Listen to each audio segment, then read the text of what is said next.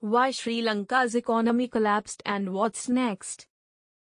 Sri Lanka, with an acute foreign currency crisis that resulted in foreign debt default, had announced in April that it is suspending nearly $7 billion foreign debt repayment due for this year out of about $25 billion due through 2026.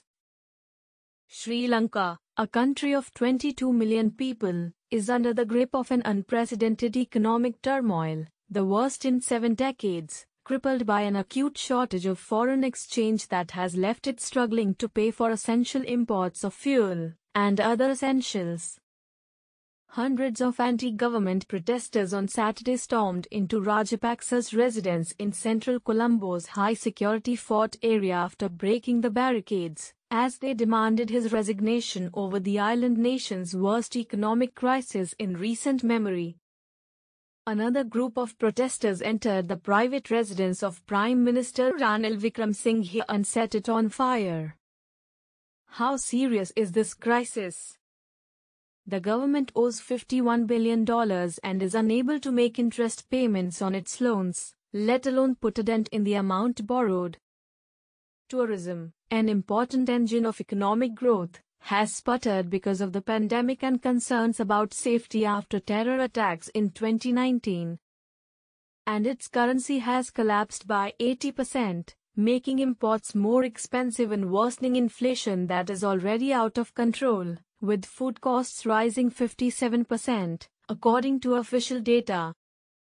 The result is a country hurtling towards bankruptcy, with hardly any money to import gasoline, milk, cooking gas and toilet paper. Political corruption is also a problem. Not only did it play a role in the country squandering its wealth, but it also complicates any financial rescue for Sri Lanka.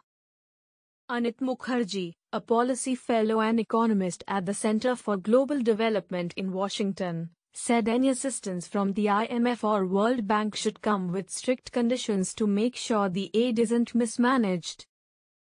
Still, Mukherjee noted that Sri Lanka sits in one of the world's busiest shipping lanes, so letting a country of such strategic significance collapse is not an option. Why did the Prime Minister say the economy has collapsed? The stark declaration in June by Wickremesinghe, who is in his 6th term as Prime Minister, threatened to undermine any confidence in the state of the economy and didn't reflect any specific new development. The Prime Minister appeared to be underscoring the challenges facing his government as it seeks help from the IMF and confronts criticism over the lack of improvement since he took office weeks earlier. The comment might have been intended to try to buy more time and support as he tries to get the economy back on track. The Finance Ministry said Sri Lanka had only $25 million in usable foreign reserves. That has left it without the wherewithal to pay for imports, let alone repay billions in debt. Meanwhile, the Sri Lankan rupee has weakened in value to about 360 to the U.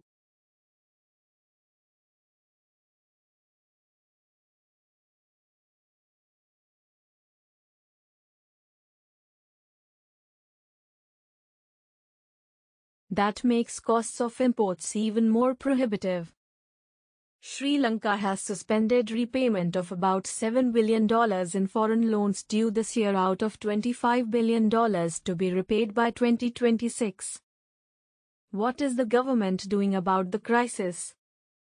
So far, Sri Lanka has been muddling through, mainly supported by $4 billion in credit lines from India. An Indian delegation came to the capital, Colombo, in June for talks on more assistance. But Wickremesinghe warned against expecting India to keep Sri Lanka afloat for long. Sri Lanka pins last hopes on IMF, read a June headline in the Colombo Times.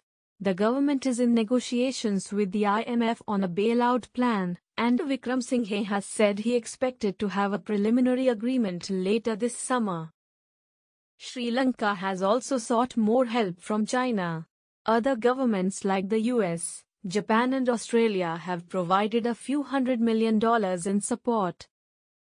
Earlier in June, the United Nations launched a worldwide public appeal for assistance. So far, projected funding barely scratches the surface of the $6 billion the country needs to stay afloat over the next 6 months.